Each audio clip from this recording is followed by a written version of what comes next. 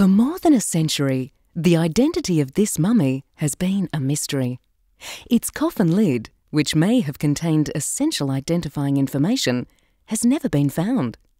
In the 1970s, researchers believed they uncovered the sex of the mummy through the examination of pelvic X-rays. However, the results only deepened the mystery. While the mummy was thought to be male, the coffin was made for a female. Recently, CT scanning has been employed to see if the mystery surrounding the mummy, such as its sex, health, age, and how it was prepared after death, could be solved. Determining the sex of the mummy required CT scans of the whole body.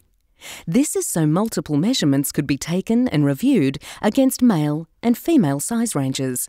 CT scans of the pelvis, skull, jaw, arms and legs have led researchers to the consensus that this mummy is in fact female. While the pelvis is male-like, the mummy has a more feminine body overall. The scans have found that the woman was generally in good health before she died. However, a number of minor problems were uncovered.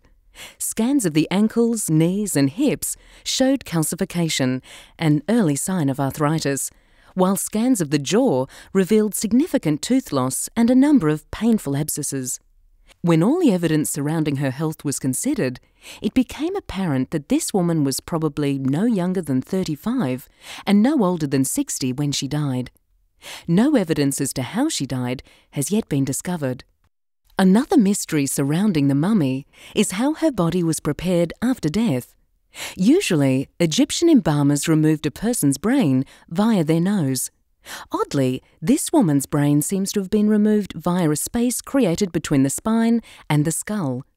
The significance of this untraditional approach is not yet known. All of this woman's major organs have been removed, including the heart, lungs, kidneys, liver, stomach, and intestines.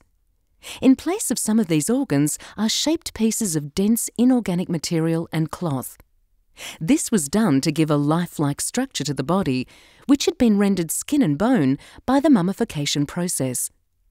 The material this body is actually filled with is still under investigation.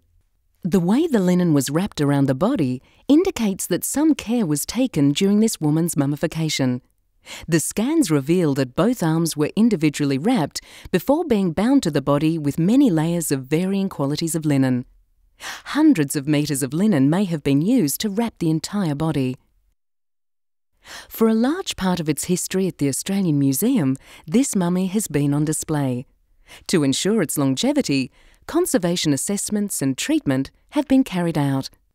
The assessments found that this mummy was reasonably intact, but its linen wrappings were extremely brittle and at serious risk of further damage.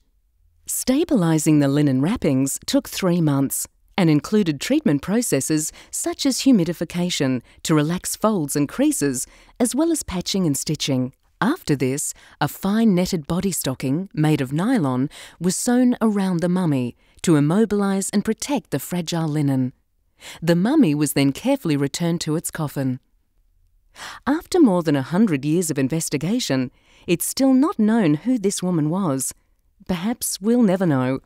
However, new information will continue to surface as research on this mysterious mummy continues.